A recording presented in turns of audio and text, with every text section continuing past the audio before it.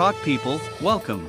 Fábio Vieira, ex-FC Porto, was chosen by the fans as the best on the field in Thursday's match against Bodo/Glimt, counting for the group stage of the Europa League. Arsenal, on social media, announced that the Portuguese's goal against Brentford was voted the goal of the month for September by North London fans. Fábio Vieira's long-range shot was the first for the new club. See now here on the channel how was the assistance that Fábio Vieira gave to Rob Holding to open the score.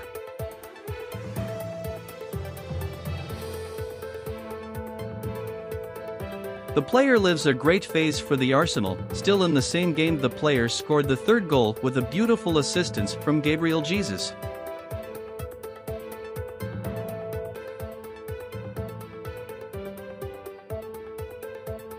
So guys, are you enjoying the player's performance?